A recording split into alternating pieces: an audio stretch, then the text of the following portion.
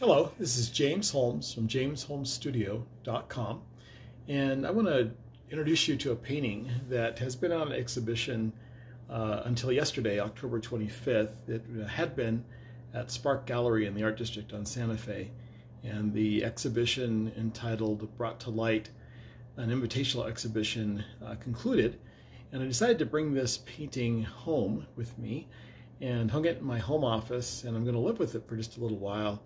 Which is not an uncommon practice for me. And I'm going to introduce you to the painting and talk a little bit about it right now. So the painting is called A Providence of Divine Light. And the interpretation of the title of the exhibition, Brought to Light, has a lot of different potential meanings. And I ended up kind of looking at it from a spiritual point of view in developing the expression in this painting. A lot of interpretations from my perspective in terms of spirituality and evolving the human spirit. First thing is I want to mention that the base color in this canvas is clearly this brilliant blue. And the color blue means, for me, truth. It is a color of trust and a color of elevation. I like that the color is found in nature in a couple of very dramatic and beautiful ways. You think about the crystal blue waters in the Caribbean, or the sky on a clear day. And blue has got that light, life-giving, reassuring type of a feeling. That's the reaction I have when I see blue, and blue is one of my favorite colors. So with that being the backdrop, there's a number of different forms that you'll see in the painting, and the light, which is represented in the gold and yellow and orange tones that are in the painting, and then you have these darker forms that I am representing as spirit. So not the physical human form, but spirit.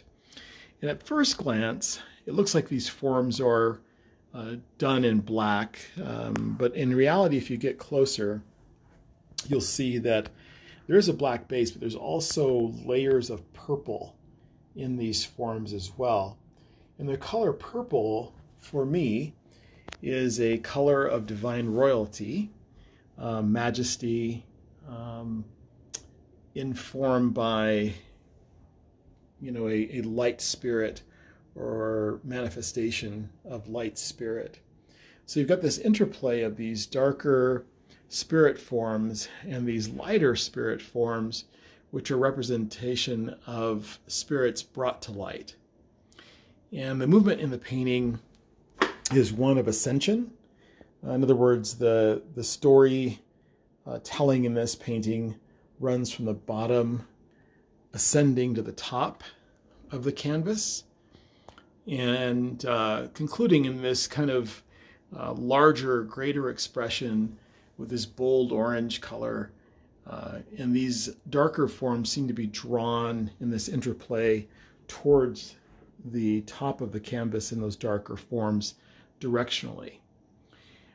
I think some of these forms I've seen reference in kind of thinking about this painting over the last 5 weeks or so since it was completed, in some traditional native symbols, although not a direct copy or not copied from any of those symbols, but I just, in looking at this painting and evaluating it after the fact, I can see where I could find and draw a reference to that. Another influence in my work as an artist that I feel is a real master of abstract painting is Clyfford Still. And I wouldn't say this painting is representative of a still painting, but I will say to you that I recognize that the limited color palette and some of the forms that I use I can see the influence of my looking at and studying Clyfford Still's work for really a number of years, going back to 2003, 2004, not as an artist at that time, but just as someone who appreciated Still's work. And here in Colorado, in Denver specifically, we have the largest collection of Clyfford Still work in the Clyfford Still Gallery and Museum. And the Clyfford Still Museum was a collaboration between the city and county of Denver and Clyfford Still's estate. And so I've had the opportunity to have a lot of exposure to his work.